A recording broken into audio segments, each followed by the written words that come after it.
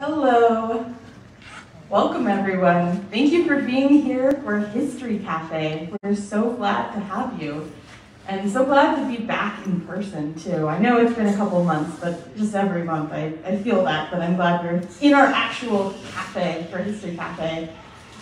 And thank you for those of you tuning in on the live stream as well. We're glad to be able to do a hybrid audience here. I'm Rachel Spence. I'm the Public Programs Manager here at MOHAI for low or no vision audiences. I'm a white woman with curly red hair and brown eyes, wearing a plaid dress and a black cardigan. So History Cafe, for those of you who are new, is actually a series. We're so wonderfully happy to be partnering with HistoryLink on this I think almost over a decade long partnership. And it's the third Wednesday of every month. We're also excited to announce that today we have part captioning and ASL interpretation, and this is through generous support from the Institute for Museum and Library Services to help our programs be more accessible. We also recorded these events for those who could not join us in person or want to watch them again, so you can find that on our YouTube channel in just a few days. Tonight, we're going to be discussing comics and sequential art as a medium for telling stories, both past and present. As part of grounding in the ongoing story of the space we're gathered in tonight, it's important to acknowledge whose land that we're on. I want to acknowledge that here at MOHAI, we are on the historic and contemporary lands of the Duwamish, Suquamish, Muckleshoot, and all Coast Salish people. Historically, Native communities were forcibly removed from the city, but today we honor their continued endurance with deep respect and gratitude for their unbroken stewardship of this place. We encourage you to visit the websites of local tribes to learn more about whose land you're on. Tonight, our lovely partners at HistoryLink, Kiku Hughes, will moderate a panel discussion with Tamiko Nimura, Gary Groth, and Kristy Valenti. After the panel, we'll have a Q&A discussion from note cards, so if you didn't get one, raise your hand and we'll run around and get you one of those, and so you can take notes on questions during the talk. And with that, please give our speakers a warm welcome. Hi, hopefully you can hear me okay. So my name is Kiku Hughes. I'm from HistoryLink, and I am a white-passing mixed-race woman with short brown hair. I'm wearing a red beanie and a yellow sweater that features Yuri Kochiyama and Malcolm X. And I'm really excited to be talking about how comics framed history today. Because it's a passion of mine personally, and I'm doubly excited to have so many amazing guests that I'm going to have them introduce themselves. And so take it away, Gary. My name is Gary Groth. I am the co-founder of Fantagraphics Books and the Comics Journal. I'm just an old white guy. I bear an uncanny resemblance to Cary Grant. So if you take that in mind, you don't even have to look at him. And as I was saying earlier in our sound check, I'm not, I don't think I'm an expert on historical comics per se. I'm more of a generalist, but I've been, I did co-found the Comics Journal in 1976, and I've been editing or co-editing it from that time. So I've been thoroughly immersed in comics from then and in the history of comics. Happy to talk about the role history has played in comics. Hi everyone, my name is Tamiko Nimura. I'm a creative nonfiction writer and public historian from Tacoma.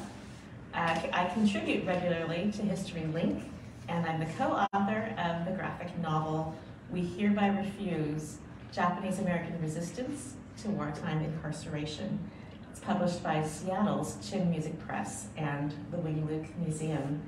You can actually see my words at the Wing right now. There's an exhibit inspired by the graphic novel, and it's up through October 2023. and I'm also working on an intergenerational family memoir. I am a brown-skinned Asian American woman with a gray jean jacket and long wavy hair. I'm Kristy Valenti. I'm a white lady with pinkish purple hair, a teal top, and a teal plaid skirt. Let's see, I haven't done any public speaking in 3 years, so please grant me grace. I'm an editor at Fantagraphics Books and the Comics Journal, so that's my employer, pointing to Gary Groth. And I've been there for about 20 years. I work with critical prose writing about comics and their history. I also edit comics, historical, graphic, nonfiction, usually translated. And I do want to point out that while Tamiko's book is sold out in most places, there is a QR code here where you can order from the back order, but it's been sold out pretty much everywhere, so good luck. There are e-copies available though through Chin Music Press. Oh, great, yes. And I know it's sold out because I tried to order a copy recently. Thank you.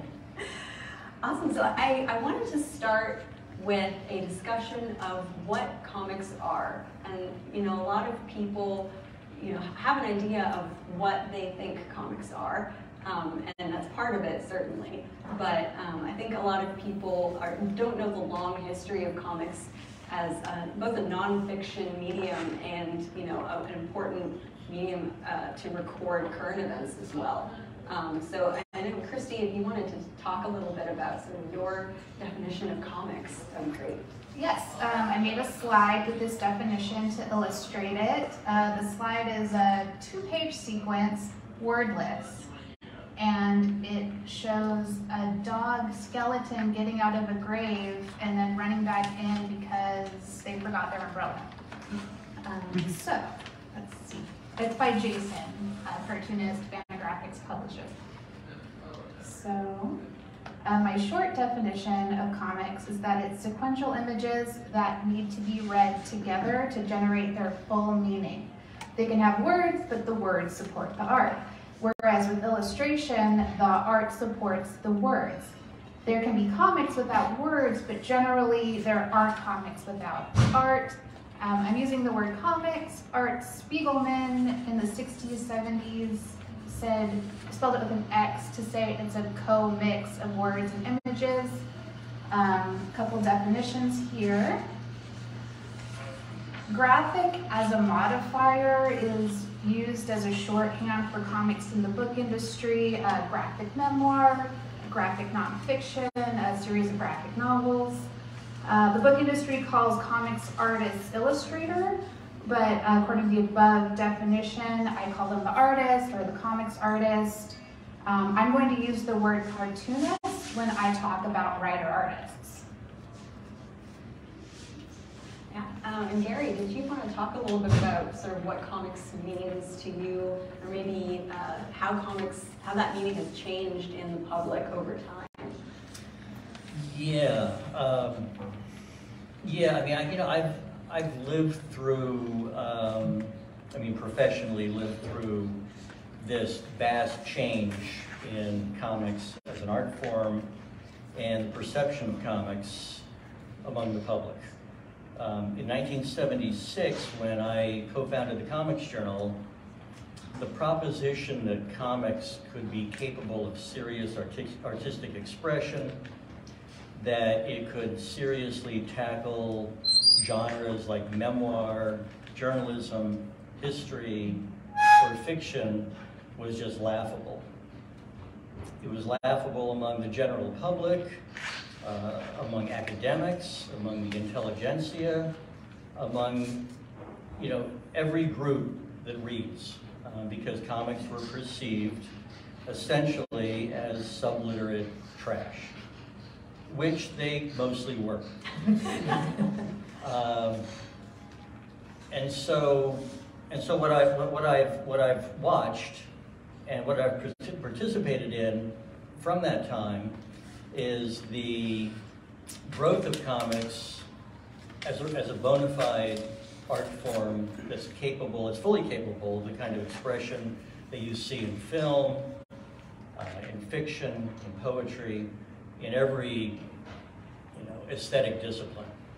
I mean, I think the form has grown more in the last 40 years than probably any art form that I can think of. Including film, which even the early days of film, which was not critically lauded. I mean, film was considered a kind of vulgar art in the 1910s and 20s and 30s. But looking back on it, you had Chaplin and Keaton and Harold Lloyd, and you had people that we now see as geniuses. But comic books, didn't even have that kind of pedigree behind it. Christy, did you have something else you wanted to add? Or? No, I'm sorry, I was listening. Oh, sorry. Actively.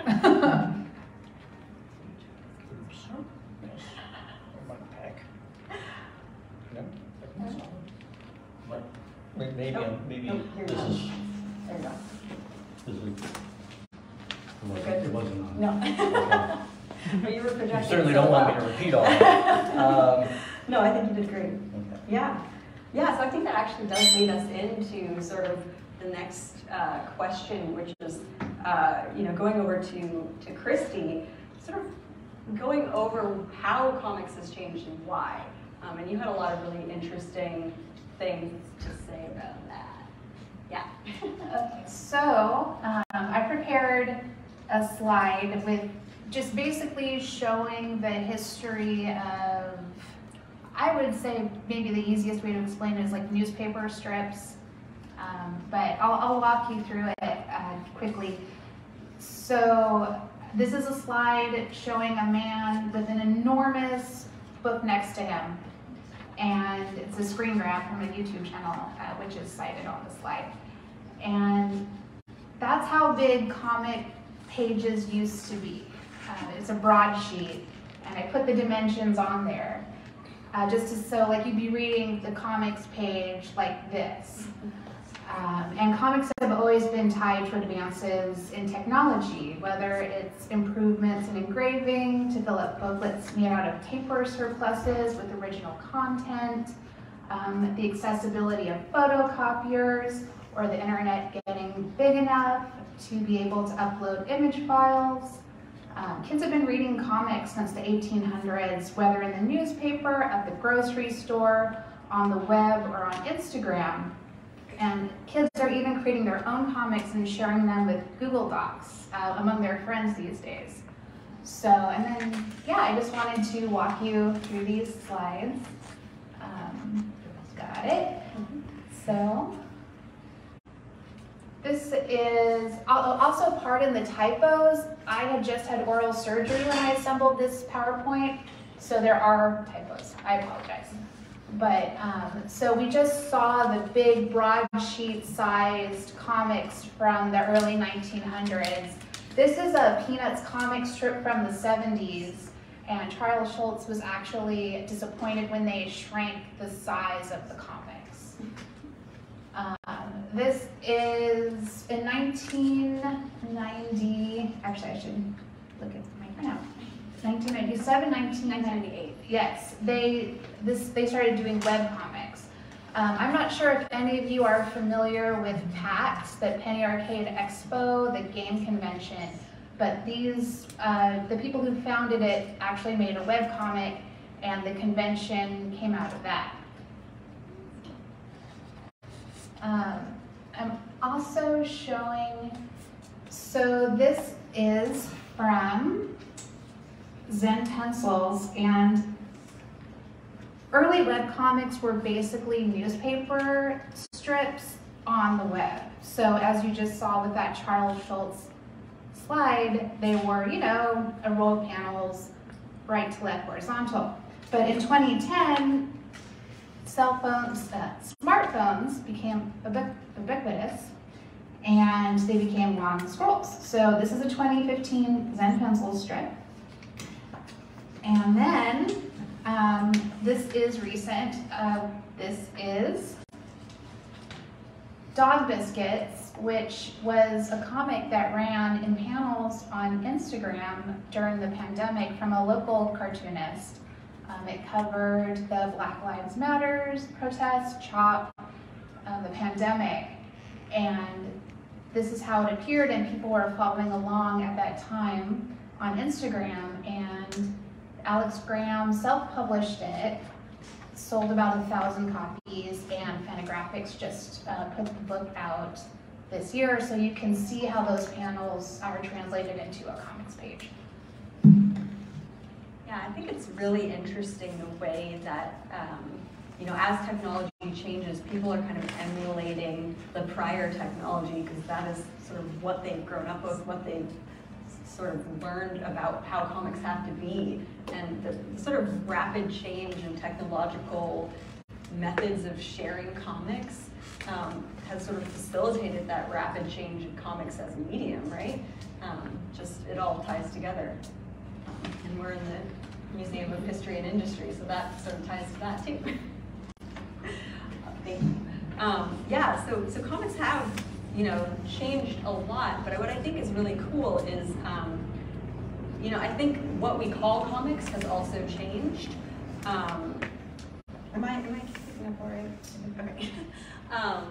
Because, you know, I wanted to sort of go back to the kinds of comics that have been produced in history as first-person accounts, as primary source material, comics being made by people that are living through historic events.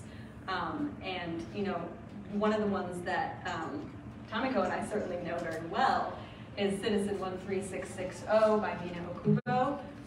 She was a young artist in the 1940s who was incarcerated because she lived in California.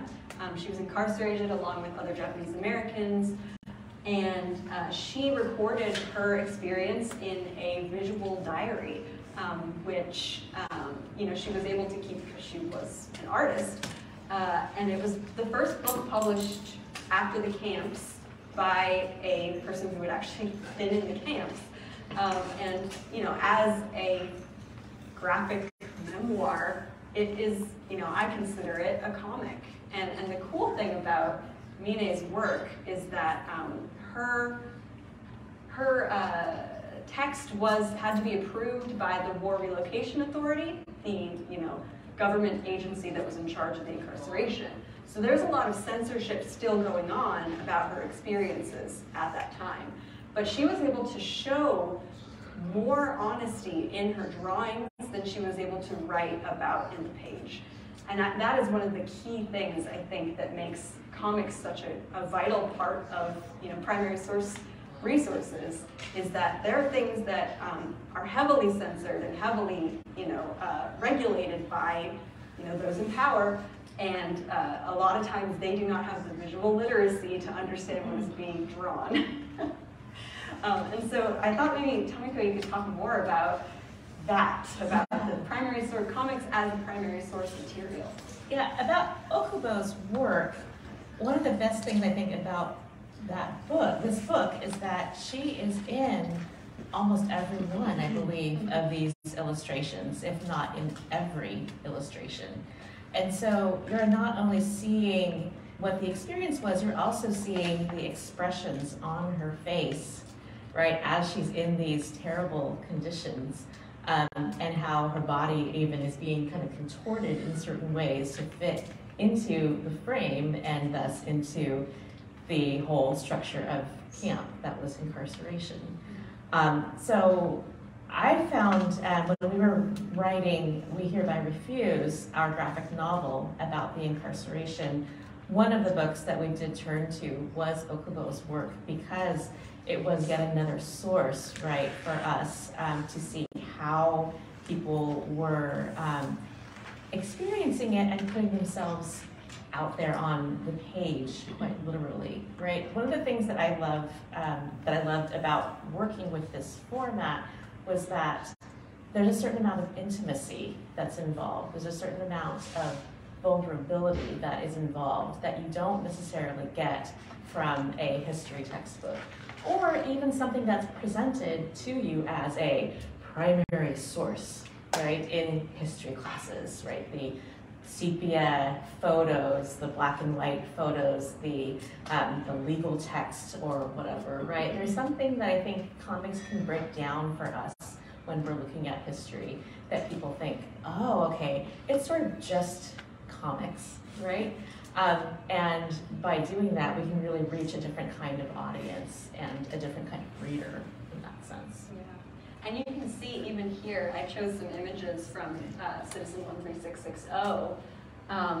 You know, there are no photos that I have ever been able to find of the bathroom stalls in the Assembly Center. Yes. And so the only existing visual information that we have is art, and it's art that is paired with Mine's words and her experiences.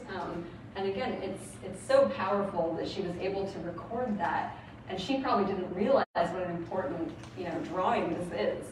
But yeah, it's just amazing. And you know, the other image I showed features barbed wire and guns being held by guards, which were things that the WRA photographers were not supposed to take a photo of, because you know there were these very sanitized photos released about what the camps were like. And so the artists are the ones who are able to convey the truth of what the camp's conditions were.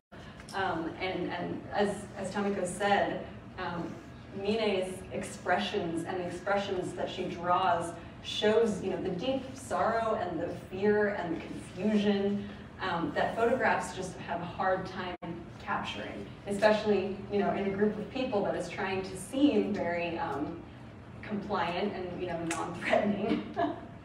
So yeah, I think it's just such a valuable text. I could just add really quickly, when we wrote some of the scenes that are set down in Puyallup at Camp Harmony at the state fairgrounds, one of the things that we were looking for were photographs of guard towers. And we did eventually find them, but it took us a really long time. But what we had were eyewitness accounts, right? We knew from people who were there that there were guard towers. We knew that but we didn't know exactly where they were stationed, how tall were they, what did they look like. And so then we remembered, wait, there were artists there at Camp Harmony. And so we were able to start looking and doing our research by finding what the artists had to record, and we drew from those in part.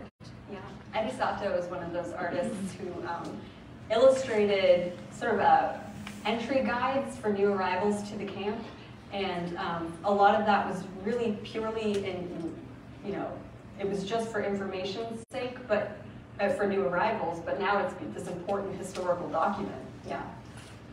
But yeah, Tamiko, if you want to continue talking about sort of your research process, talking about, you know, how you research for a historical graphic narrative. Was this published as a book? Yes. Yeah, this is actually, Mine's book is published through UW Press now, so you can definitely pick it up. All right. So I just want to give folks a little bit of an overview of our graphic novel for people who might not be familiar. It was written by myself and local journalist and historian Frank Abe. There's a picture of the creative team up here. So on this slide, actually, there's on the left, there's the cover for We Hereby Refuse. It's a telephone pole with a poster and the title. And there's a Japanese-American man standing in front of a shoe repair shop in Seattle's Japantown / International District.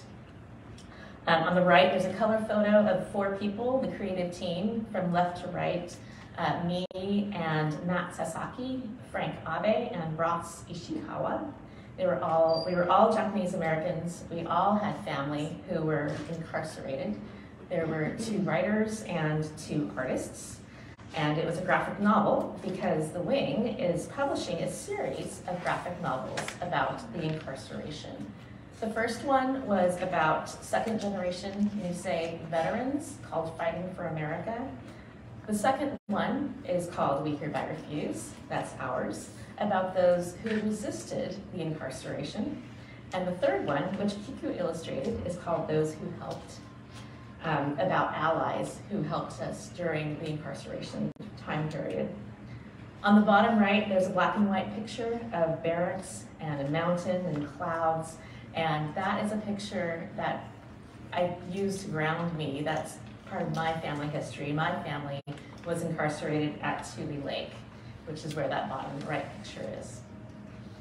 So the graphic novel then is focused on, oops, let's see, go back. Oh, I think I'm missing a slide, but that's okay. Sorry. That's all right. I'll just go back to the cover. The slide has, there are three main characters. We call them characters, but they're real people. There are three main storylines focused on three second-generation Japanese Americans. One of them is Jimakutsu from Seattle. He was rejected from volunteering for military service and then resisted the draft from Minidoka in Idaho, a concentration camp. And he insisted on having his citizenship rights restored. The second person is Hiroshi Kashiwagi from Penryn, California. And he refused to sign a government loyalty questionnaire. And then under pressure, he renounced his American citizenship, and it was restored later. He was my uncle. And third, we have Mitsuye Endo, who was a typist working for the state of California. And while she was imprisoned, she refused the government offer of a plea bargain and then remained behind barbed wire for another 18 months.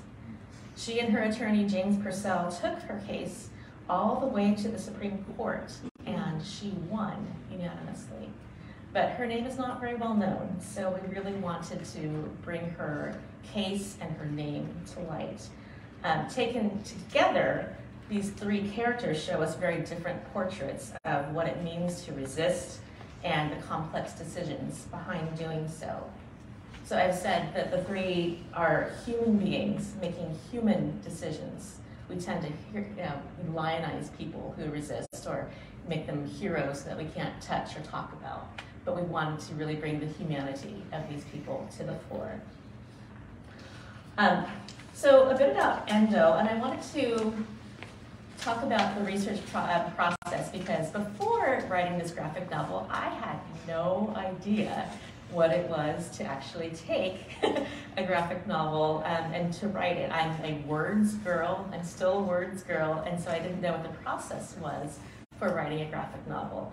And so we did a lot of research. It took us about 4 years, honestly, to write this book, longer than any of us anticipated. So I'm going to take you on a deep dive, sort of researchy to show you a little bit of what it was to take one moment in history and take it all the way through to a panel, or a few panels and pages. So Mitsuye Endo, as I said here, that's her. On the right of the slide is a young Japanese American woman sitting at a typewriter, black and white photo. The caption that I have here is from research to scene. She was part of a collective action suit with Nisei California state employees, and her lawyer found her through this lawsuit.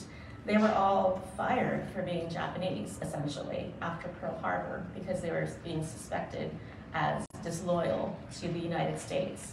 And her case then was a habeas corpus case, meaning can you detain United States citizens indefinitely? And I really appreciated Endo's willingness to stay in camp while her case was heard, but especially her refusal of the government's plea bargain. And since she won unanimously at the Supreme Court, that actually led to the closing of the camps. So as far as what was out there about her, she was painfully shy. She gave perhaps 2 short interviews that we knew of. She'd had a bad experience with the reporter after she was released from camp. So we had to do a lot of digging. On the slide here, there's some cutout text from an academic journal, and it says secondary source, academic journal article. I got to dive into her personal story first through the Densho Encyclopedia, and the bibliography for the entry led me to this journal and an article. And now we knew that Endo had won, but we didn't didn't know how she reacted to the news. So there was a footnote in the journal that had an excerpt of the letter from Endo's best friend at the time, and that told us what we needed to know. She came running in with the telegram, and they were so happy that they danced around the room. And that was just a lovely moment for us to find, and we knew that we had to take that into the book. From there, I also found in the California State Archives a whole sheaf of letters between Endo and her lawyer, Jim Purcell. And when the PDF scan came through on my computer, I realized that this was really maybe the second time that I got to hear, quote, hear Endo's voice. So I had requested these archives, and here's the telegram that she sent her lawyer upon learning the news that she had won. I'm extremely joyous of results. I appreciate very much your long effort in restoring our rights. I have to ask, did the telegraph person misspell her name? I'm sure. I'm sure. From there, we then went to story arcs for each character. And that's what this slide says. It basically says story arc for Mitsuye Endo, and there's a paragraph description. So we began to write character descriptions, story arcs. What was she like? What was her family like? I did this is the archival research. My co-author Frank actually flew out to the Midwest and met her son and her daughter. We got to read more of her voice in the archives. And then we tried to figure out where to put these moments into the action. From there, we went to the impaneled script, which then kind of just tries to break down the story arc into scenes and then how many pages and panels per page. And where is the action taking place? What might she have said? We had suggestions to the artists about where to put them into panels, what information might be in each one.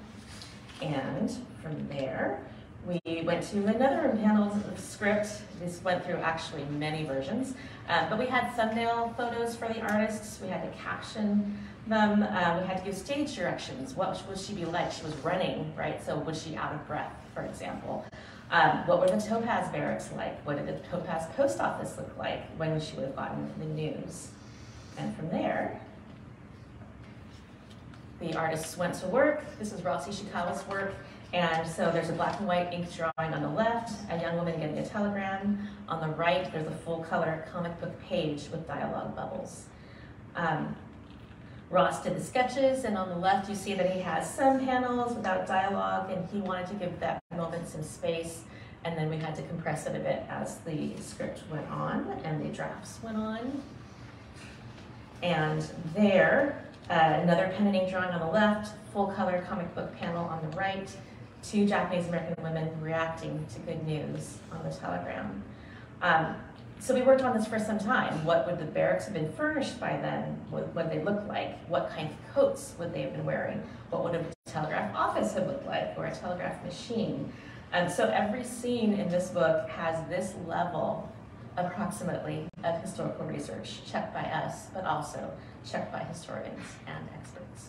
And I think, it's so great to see, the final panel of her dancing around the room and how much life it gives this story. And when you compare it to, that one little sentence about it, it really is a way to tell history that breathes life into these actions so effectively. And I think it's a really great example of it. You can see the joy and you can feel it because you can see it, or you can experience it.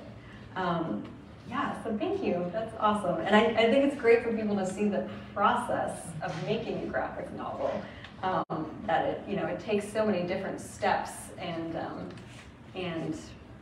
when you finally get the finished product, it's hard to imagine that you started with just a little sketch. But that does bring me to comics as a history-telling medium. What gives comics what is unique about telling these stories as comics? What does this medium bring to, historical telling? History is always subjective, and it's always a process of selecting which parts of information are important. And in comics, doubly so, because you have all the visual information. So yeah, maybe if Kristy, you want to talk about, how people have told historical stories in comics. Yeah. Okay, well, let's PowerPoint. This is a slide. Comics tell a story, a history of their own. They are also, in and of themselves, a historical document. I just wanted to talk about how Hilda Gadea, Ernesto Che Guevara's first wife, has been depicted in 3 different graphic biographies of Che.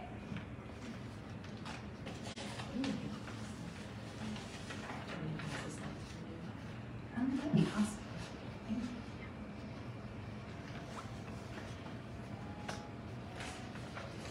So in this first slide, it's a panel, just one panel. Che is in the foreground, he's lounging. It's black and white and chiaroscuro. Actually, I'll just, sorry. Thanks. And so this is,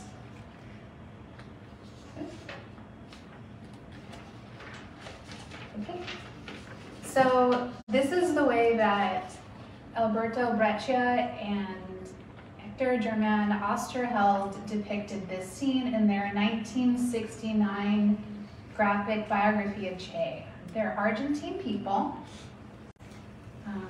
and all 3 of these graphic biographies, I'm going to preface, they're really engaging with the iconography and the symbolism and the ideology first, I would say, of Che Guevara. And so this is subtitled An Impressionistic Biography. It was rushed out just a year after he died. The creators were both born in 1919, and actually Breccia's son, Enrique, also drew half of this comic. So they were about 50-ish when this came out. And it was so rushed, they couldn't even get Che's birth certificate in on time, so there was just a blank panel. And then when they published it in France in the 90s, everybody thought this was like a very symbolic thing, and they wrote many, many papers about it, but it was just they didn't get the birth certificate in time. That's an aside. But the military government destroyed the means to reprint this book, and this put the writer Osterheld on their radar. He later joined a guerrilla group, and he was disappeared by the government along with his daughters and their husbands. So this is all context for this book, and this graphic biography doesn't really make sense unless you include all of that. But the reason I wanted to choose this panel is because Hilda, again, she's Che's first wife. They had a daughter. And this is 1969, published in Argentina, by 2 Argentine artists and a Uruguayan artist, an Argentine artist, and an Argentine writer. And this is the only panel she shows up in. She's only mentioned, her name's only mentioned 4 times, and she's basically kind of depicted as like a groovy chick. It's 1969. She doesn't really give Che a hard time. She kind of helps him out. He's a student. He's, they're both in Guatemala.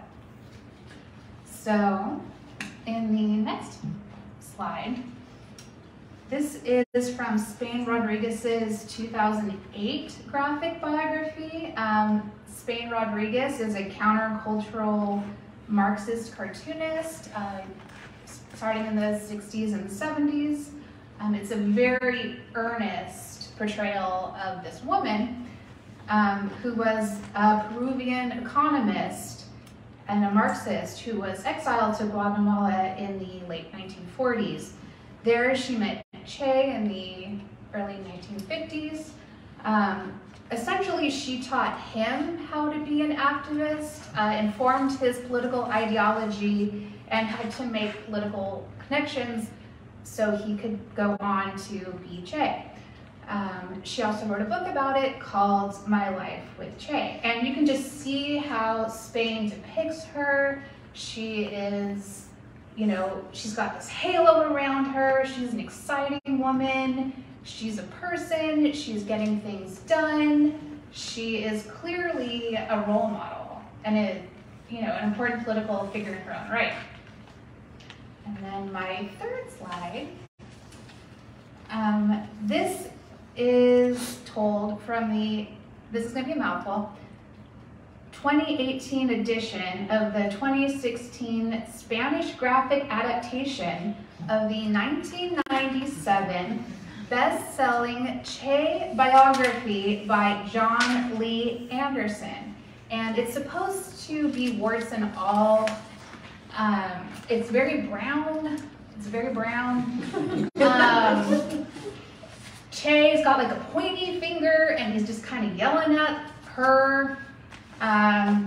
It's told from Che's point of view, and so she barely speaks and she kind of comes across as like dumpy and lovelorn. Yeah, so I just was hoping to illustrate basically contextualize three Che graphic biographies and show how the same person is viewed in three different contexts. Yeah, and I think, what it really shows is how, subjective that history is in a way that I think is a lot more obvious sometimes than in just prose. With prose, I think it can be easy to kind of ignore or escape by the biases that people are putting into history. But I think, especially in these panels that you selected, it's very clear to see visually how they viewed her, and what sort of framework they were putting her character in. And I find that really interesting to see those three together. And then, so Gary, you also had a few selections about different comics that have told history in different ways. If you want to talk through just a couple of those, yeah. Sure. Yeah. I just selected a handful of comics and graphic novels to demonstrate how history has been told starting in 1951. This is a comic called Twisted Tales that was created by Harvey Kurtzman.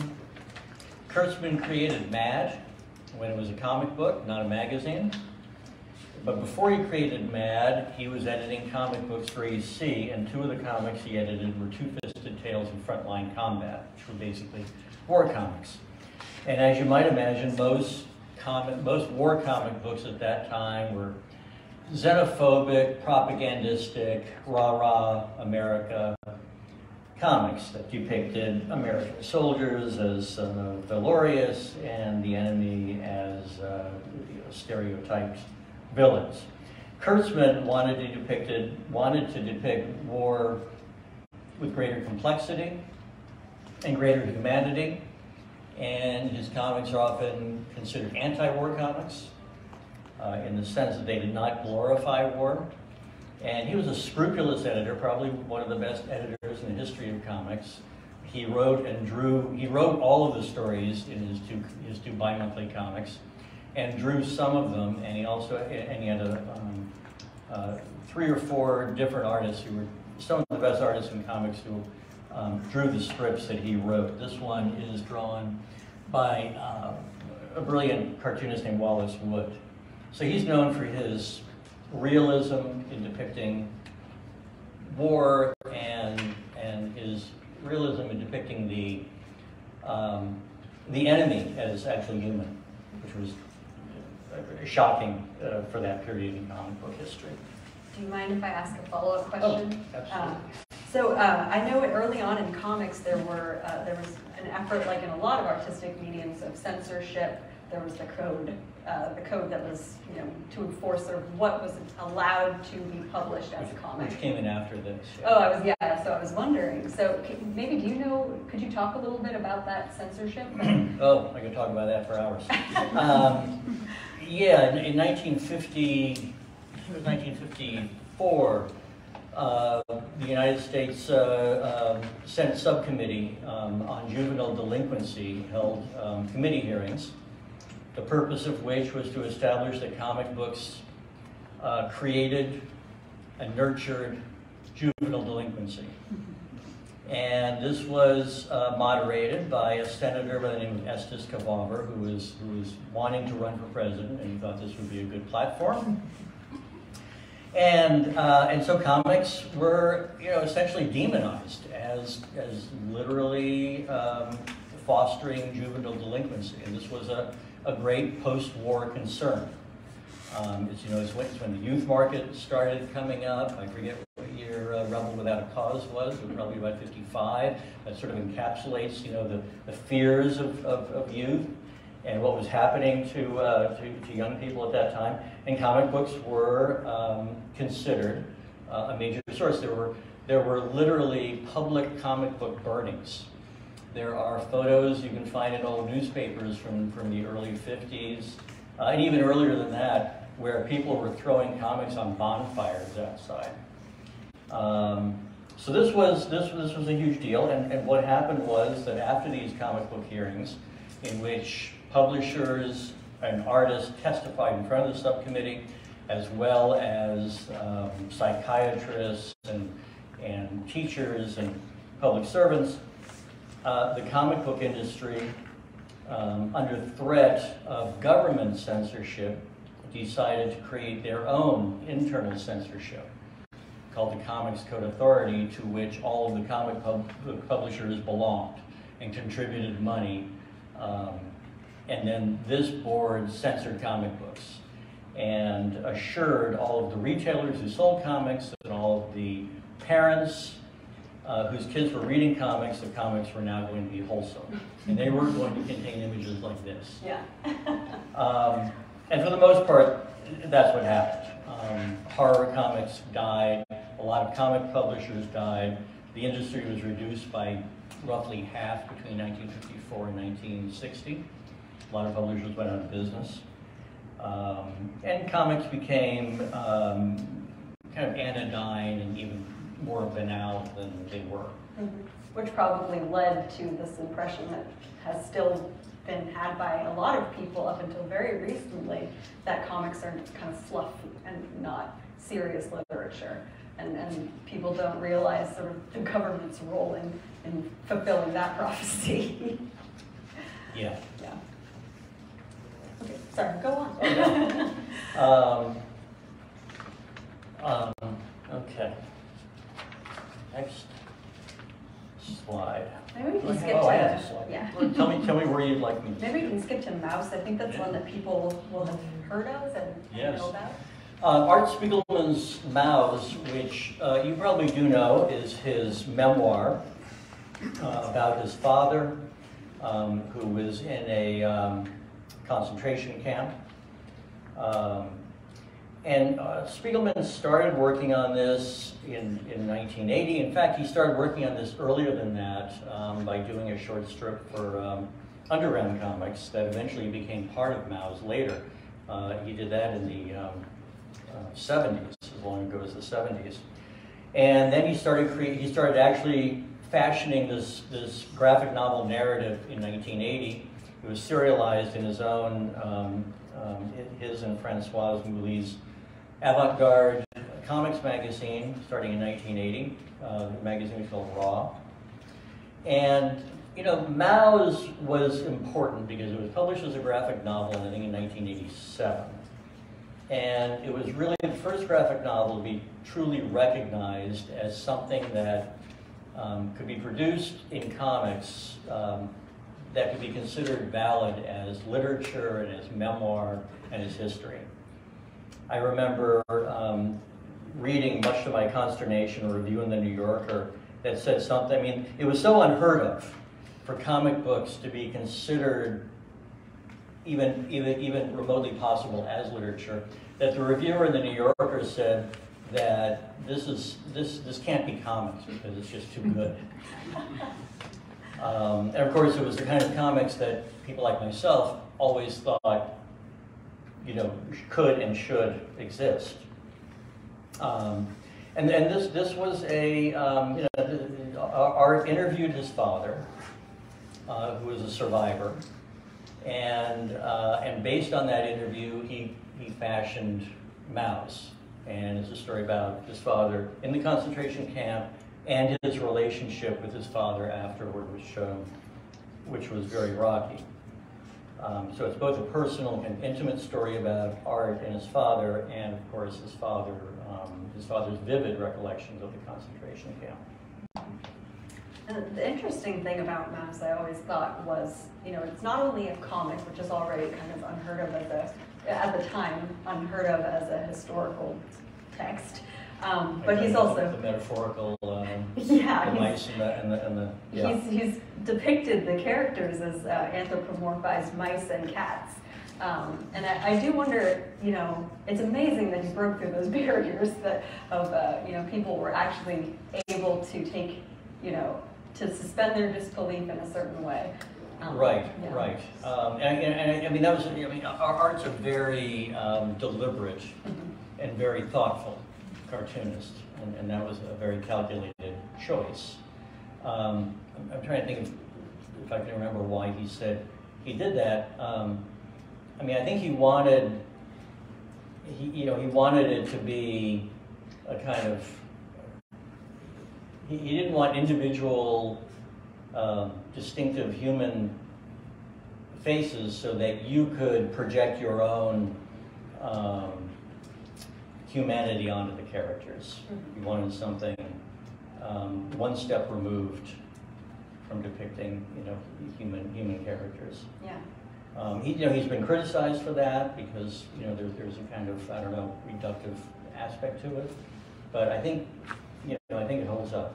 Yeah. And again, it's something that I think is uniquely possible in this, storytelling method. You can't really get across that same sort of symbolism and that same, visual iconography in a novel saying, these are all mice. Absolutely. One of the things about, about comics and specifically about rendering history in comics is that there's no such thing as an objective drawing. Mm-hmm. All drawings are interpretive. Right. So there, I think you can make an analogy between a prose writing historian, because of course prose writers who write history also use adjectives, and those are subjectively determined. Mm-hmm. But in comics, the artist is interpreting history graphically in the way he can through his own stylistic mannerisms, and in some way coloring that history.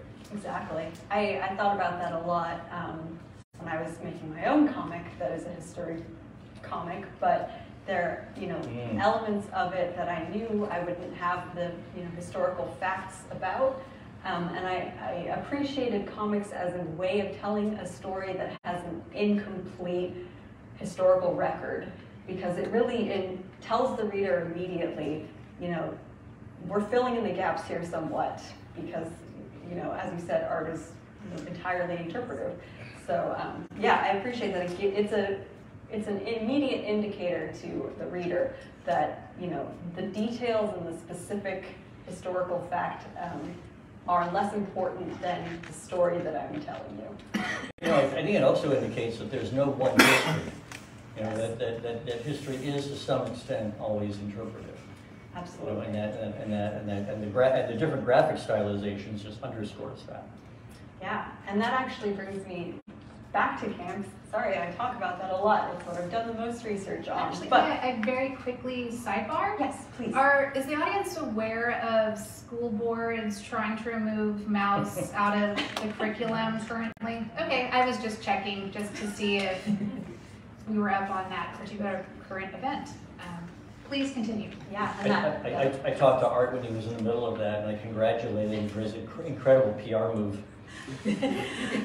Maps sold out throughout the country. yeah. But it harkens back to the code, the creation of the Oh yeah, code. oh yeah. There's always that, and that's happening more and more now. Yeah. But yes, so there's another primary source historical document that I found recently that is an issue of Superman where he visits the incarceration camps. He visits, I don't know if it was a real camp, I think they made it up, but he goes there as Clark Kent, as his journalist persona, to write a story about the camps. And it is an incredible historical document. What year? I think it was 43. In the middle? In the middle. And it depicts him finding this spy ring of Japanese spies that are trying to destroy the American government, and he fights them as Superman. And the amazing thing about this comic is it not only tells you so much about what white Americans were reading at the time about what the camps were, and it's a real government project about, even to the kids, it's like, there are spies in those camps. But it also was read heavily by Japanese American kids in the camps who loved Superman. And yeah, the role of comics in sort of building a national narrative is fascinating to me, especially when you have a character like Superman who is held up as this all-American guy. Yeah. Was this in the regular monthly Superman comic book? Yeah, it was. It was a strip, I think. Yeah. Well, I'm not sure I knew that. Yeah. Yeah, it's an amazing document. Highly recommend looking that up. Is it grotesque? It has a little bit of caricature, yeah, definitely, and a little bit of broken English spoken and things like that. So yeah, it uses the same caricatures that you can see in a lot of cartoons of what Japanese people look like during World War II. But then it also inserts this other dimension of this all-American hero is fighting these very foreign-looking, almost inhuman-looking in the way that people were drawn, people, and that was sort of how kids around the country were getting information about these camps. So yeah. Yeah, the caricatures during World War II and during the Korean War were just, horrifying. Yeah, Dr. Seuss. Yeah, right. Yeah, so if you want to go on, maybe choose another one. What would you? Whichever one you Take your prefer. lead. Oh, okay. Let's go to the. Let's do this one. The art style is very unique.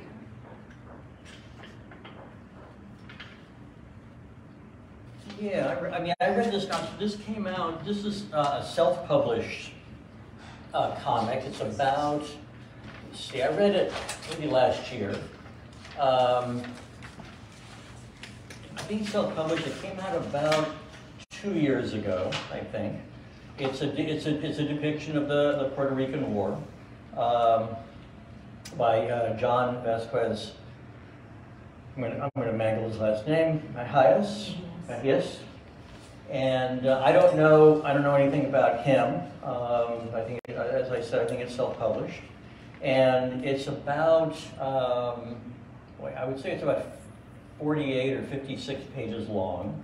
It's either done in woodcut, which is amazing today because many artists do not do woodcut anymore. It was something that was done more often in the 20s, 30s, and 40s. Or it's an extremely good facsimile of a woodcut, and I don't really know which. But anyway, it's a remarkable and unflinching depiction of the Puerto Rican War, presumably by someone who feels strongly about it. Mm-hmm. And the artist obviously put a tremendous amount of work, effort, historical research into it, and this is a great example of a cartoonist doing a lot of work for what is obviously little financial reward. Because I believe he self-published this. It probably didn't sell more than 1,000 copies or 1,500 copies, something like that. But it is, it impressed me as being an astonishing recent piece of historiography. Yeah, and you know, all these graphic depictions of war, it reminds me of, you know, when television and photographs were first introduced and people were able to see war firsthand for the first time. And I do think sort of these visual depictions of violence changes so much of how you absorb this story. You know, Vietnam being TV war. Right, exactly. TV war, yeah. And the Crimean War, the first one, anyway.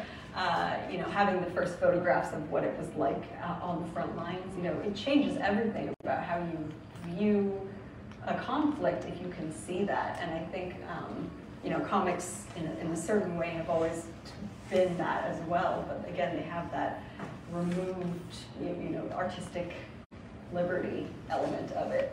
So, but yeah, I think it's interesting how many comics are explicitly about violence.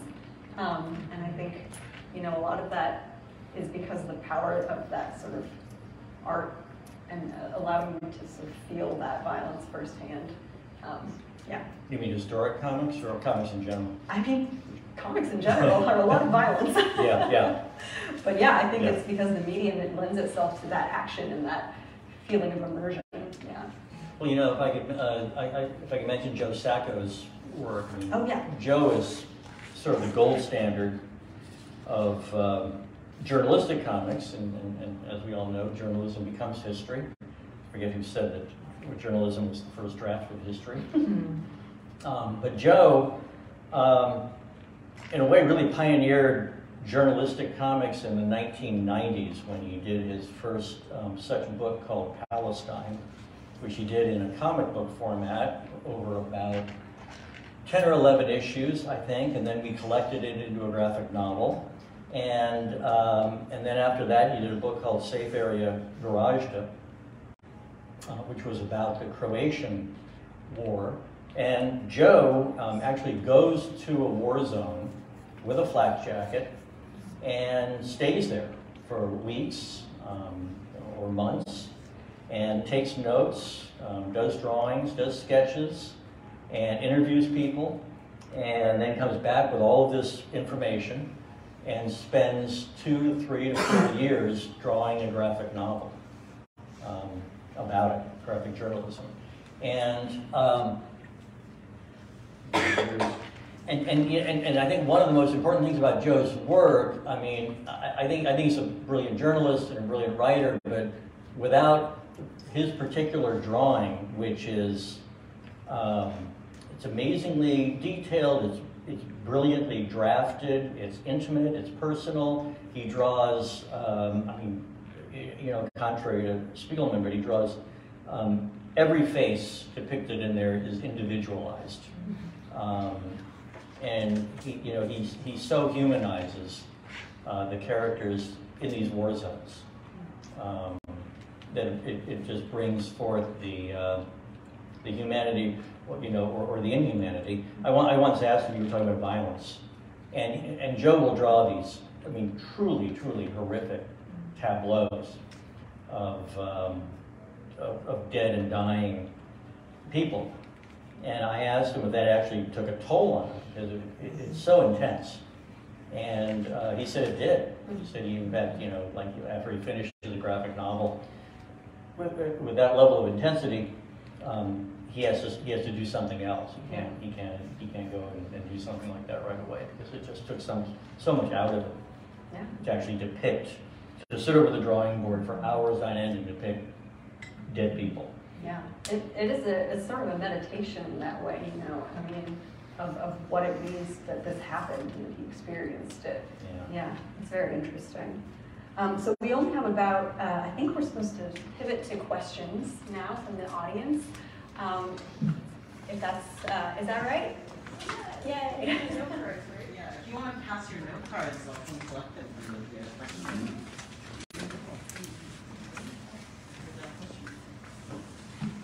You could take a second, write down your questions. I'll come back to you. Oh, thank you. Can I mention another artist? Please. Which if I had my shit together, I would have put in the slideshow, and I'm very, I feel badly I didn't, but there's an artist named Jack Jackson. He was an underground cartoonist He was one of the very earliest underground cartoonists who started working in 1965. And for the first 5 or 6 years of drawing underground comics, he did these really brutal, satirical comics that were critical of America. And I mean, they were funny and they were harsh. And then he pivoted. He was from Texas, although he lived in San Francisco during the heyday of underground comics from about 67 to 1970 before he moved back to Texas. But he was a Texan. And then he pivoted and started doing Texas history graphic novels. He's probably the artist that most consistently wrote and drew historical graphic novels. He wrote and drew 7 of them. They were all based on Texas history. Most of them were based on Texas history. And in fact, the first graphic novel that we published in 1981, I think it was one of Jack's called Los Tejanos, which was about the Texas-Mexican War. He became, quite a reputable historian. He was autodidactic, and he was an incredible historian and quite a brilliant artist. And he did these graphically unflinching graphic novels about about Texas American history. And he's just one of the most notable historical graphic novelists, I think.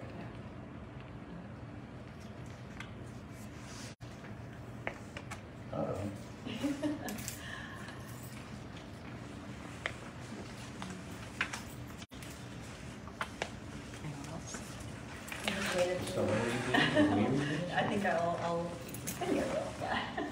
Just wait for people to collect their questions. Did I miss anybody? Thank you so much, everyone. Wow. Okay. For Tamiko, can you talk about the difference in research and depiction of characters known mostly through public resources and the research and depiction of your own uncle's experiences and your relationship to that? Ooh, okay. Can I see it actually? Yeah. I'm better at reading than I am listening. Yeah.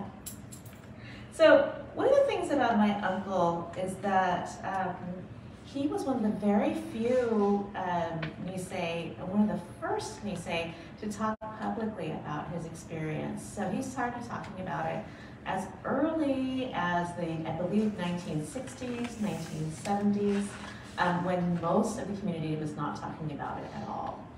So, but he was my uncle, right?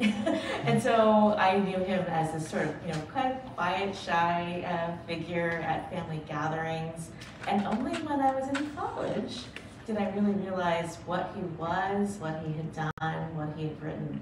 So I had this sort of knowledge of him as, a private persona, and then I had a knowledge of him as a public persona later when I got to read his writing, when I got to see him perform, when I did interviews, when I saw interviews with him, read interviews with him.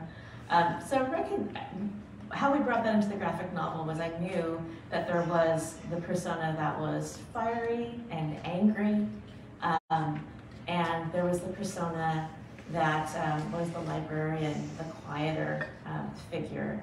And so we tried to put both of those in. There's a scene in the graphic novel where there's a dance that they go to, and I knew that he hated dancing. So we had to kind of put that in as well. I didn't like to dance that much, but this person taught me how. So I think really, actors and writers, right, can have that in common, right? They have that sort of introverted side, and they have the extroverted side. So I think reconciling the two was a challenge. I hope that answers the question. Awesome. So maybe for Kristy, how has technology changed the actual drawing process? Like, we've seen how it changes how people consume comics, but how has it changed how people make comics, do you think? Actually, probably be better to answer that since you're an artist. But a lot of it has to do with people are now using Procreate, they're using tablets. You can draw a blue line on your computer and then you can print that out, ink it. There's a lot going on. I mean, Photoshop is a tool that people are using. That's a passive sense construction because most people don't use it well. But it is very interesting. And like I said, I'm actually really more interested, again, in how people are sharing and creating comics. I'm also very interested in the archival aspect because, for example, a webcomic you drew in 1999 has to be very, very low resolution. It can't really be reproduced in print, and if it disappears on a hard drive, it's gone forever. So that's more of what I focus on, but I think you would probably actually be better able to talk about how people draw and create comics. I mean, that's a great answer. And one of the things I was going to sort of think about, I mean, the digital drawing tools are very helpful, especially, you know, very portable and very easy to use. But more interesting to me also than that is the way that artists, you know, get an audience in a modern age, and sort of the way that, you know, social media and the availability of webcomics and even things like Kickstarter have allowed a lot more audiences, or have brought more audiences to comics, I think, in recent years, and a lot more self-published comics, because there's much lower barrier of entry when you can just publish your comic online than if you have to print it out and distribute it yourself.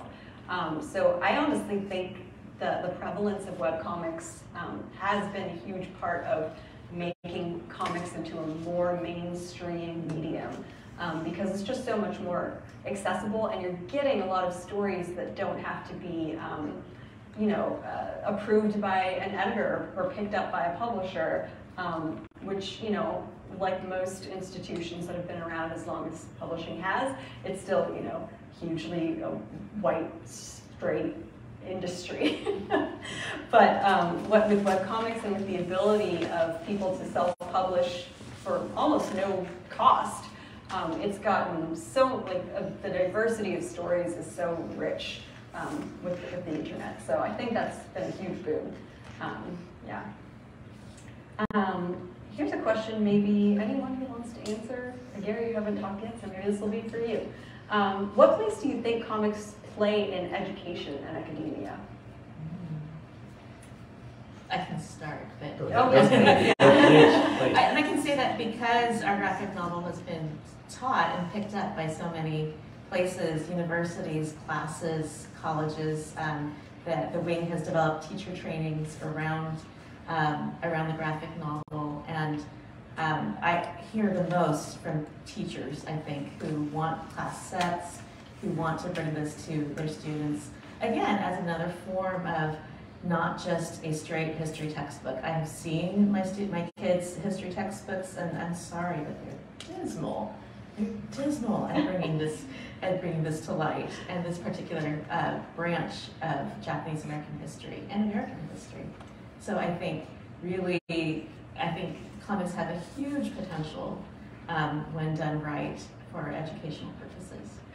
Yeah, a lot of our books are used in academic classes. So a lot of Joe Sacco's books are taught, Palestine and Garage. Yeah.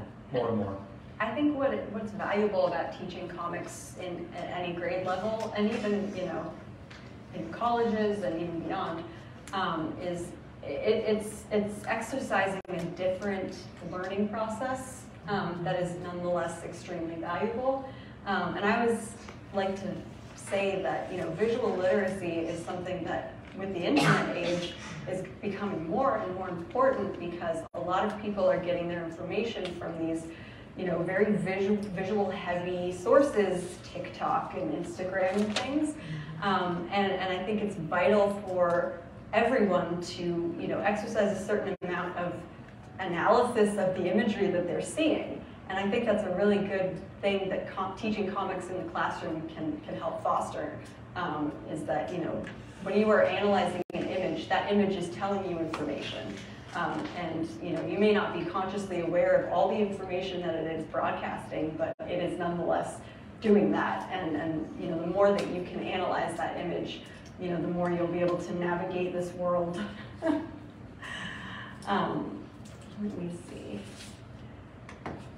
In what works, in longer works like graphic novels, what do you think is more prevalent? A writer working with an artist, or an artist working with a writer, or the artist and writer working together?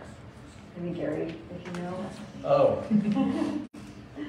Well, so many of the books we publish, the artist and the writer are the same person. And I have to say that I think the best cartooning comes out of one person writing and drawing the comic. Which is not to say we haven't published, we're publishing a book right now.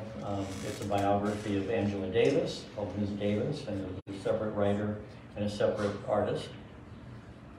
So that can be done. I mean, the writer, if you don't have one person doing both of them, then the best situation is for an artist and a writer to collaborate as closely as possible.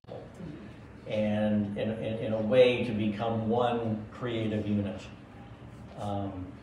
That has happened in the history of comics, where there is this symbiosis between the writer and the artist, where they're just both on the same page and they both understand each other well enough. If they don't, it can just be kind of disastrous, because you can feel where the text is separate from the art, and the text and the art should ideally become one. May I make a quick note? Please, yeah. About your book.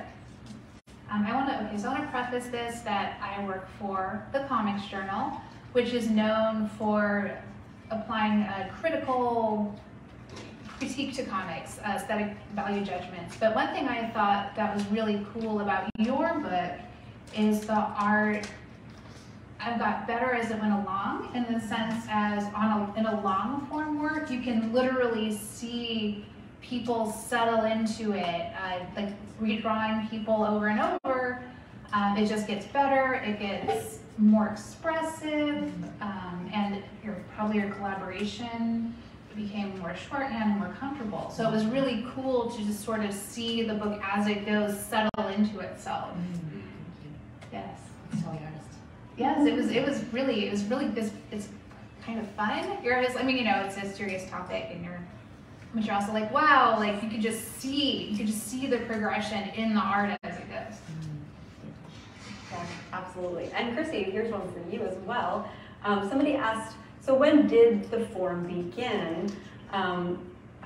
This person has seen and used in teaching cartoons during the American Revolution era. So I think the question is, where's the difference between sort of a political cartoon and like a comic? Yeah. Most people do the Bayou tapestry. Yes. That's kind of that's our meme, I guess. That's the meme beginning of comics. There's also Rodolphe Töpfer, who was a Swiss cartoonist in the 1800s who just did like image caption. But I think, Gary again he's the comics publisher. I think it just has to do with the way comics and images work together, doing things they can't do by themselves. 80% of the storytelling is through the art, but and also just the sequencing of it. But I think it is the way images combine to become larger than themselves in sequence or next to each other. Yeah, and I also think some of those early political cartoons, there's so much text in them, and you can tell that the cartoon aspect of it is really there to generate an initial gut response that the text then reinforces, because of the caricature and the symbolism used, giant landlords, giant landlords and little tiny people that are under them, things like that. It's really meant to sort of give you in my opinion, that initial response, but then you reinforce with the text, which I think makes it a separate thing than a comic, which, you know, the story is in the drawing. Yeah. And the text can work against the image also, which is a very important thing. You know, you can do in comics, you can ironically caption something, and that's a big part of political satire and humor. So that's, again, a juxtaposition of meaning with sequential images and words. I just wanted to add a little bit. I'm definitely not the expert, but one of the things that I learned from Scott McCloud's book, Understanding Comics, which I recommend for people who might want to know more about sort of the mechanics of how these work. What I loved about this book was he talked about the gutter, right? The space between panels, right, as really, really important. And that was something that made a comic, right? It's that viewer participation making a link between the panels, right? And that is partly what makes it a comic, as opposed to a political cartoon. And it's that sequential nature. Yeah, but as the Bayou Tapestry example shows, you know, there has been sequential art, you know, throughout history, possibly older even than written words. So, you know, it's always been, you know, the definition of comic, I think, is very flexible. So I think we're almost out of time. We did get a question about where we can find the sources listed today. I actually don't know. Is there a way for us to post the sources on the MOHAI page, or I'm not sure.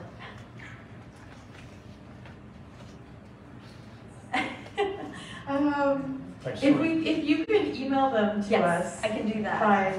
In the next couple of days, we can send them out in an email to everybody who registered. Oh, okay, great. Yeah, because we talked about a lot of different comics, and I'm sure people will want to look those up later. Yeah.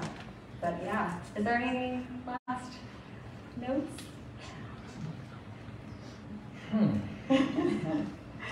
Well, I want to thank you so much for doing this with me. It was a passion project of mine, and I'm very excited that it came together.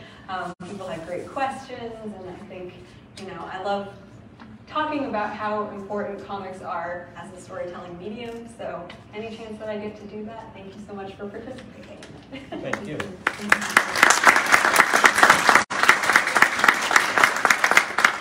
And thank you to you, Kiku, for organizing this. Yeah. This is wonderful. And Kiku's book is fantastic. Oh, thank you. Thank you all for coming tonight and listening. Just want to let you know that this is actually our last History Cafe for the year. So we're going to take December off, but we will be back in January. So please check our website in the next month or so. We'll have the topic up. And we also, it's not on the website yet, but I can give you a sneak peek. It's going to be History Cafe, Why America Was Not in Carlos Busan's Heart. And it's going to be on Asian anti-colonial activism and trans-Pacific solidarity. So more info to come, but please join us again in January.